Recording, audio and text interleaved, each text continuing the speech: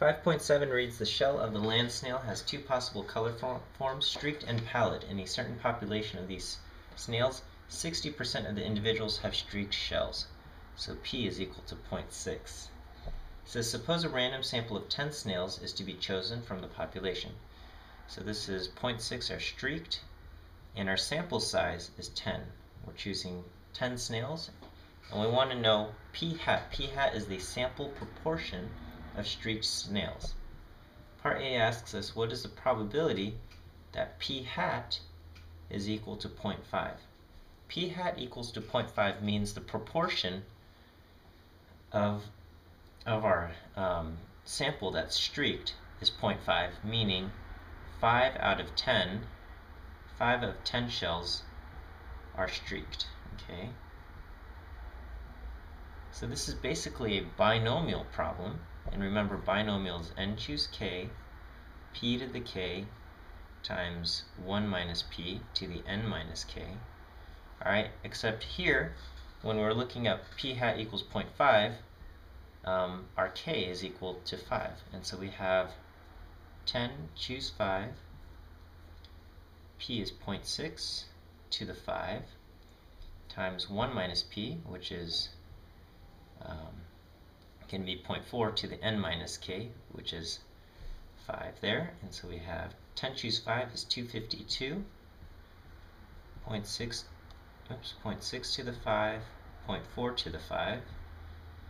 And when you multiply all of this out, you get 0.2007.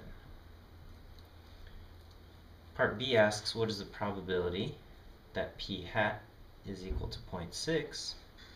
And so in this case, that means 6 of 10 shells are streaked.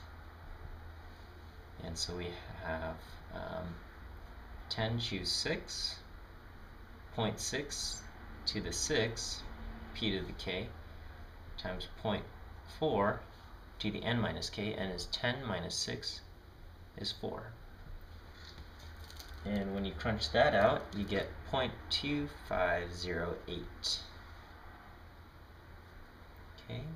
Part C asks for the probability that P hat is equal to 0.7. Basically 7 of 10 shells are streaked.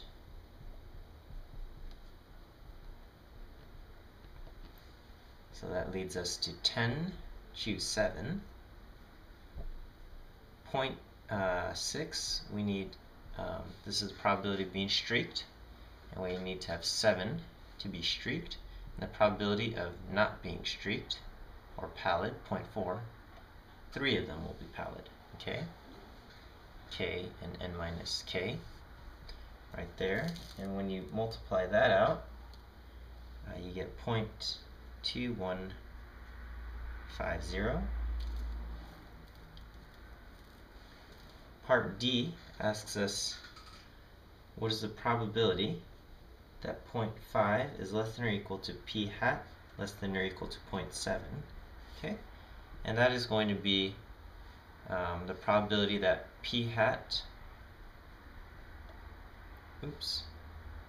is equal to 0.5 plus the probability that P hat is equal to 0.6 plus the probability that P hat is equal to 0.7. That is equal to basically these three numbers added up.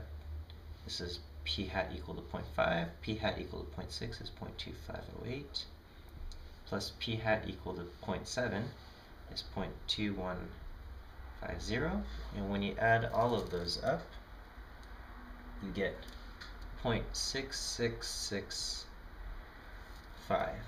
Okay?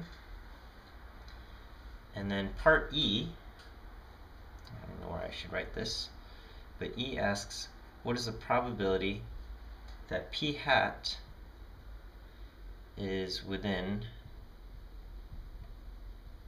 plus or minus 0.1 of P? Okay? And so P is equal to 0.6. So plus or minus 0.1 of 0.6 gives us from 0.5 to 0.7. Okay? And so the probability that p hat is between 0.5 and 0.7 is exactly what we calculated in part D, and so the answer to that is going to be 0.6665, exact same answer as part D.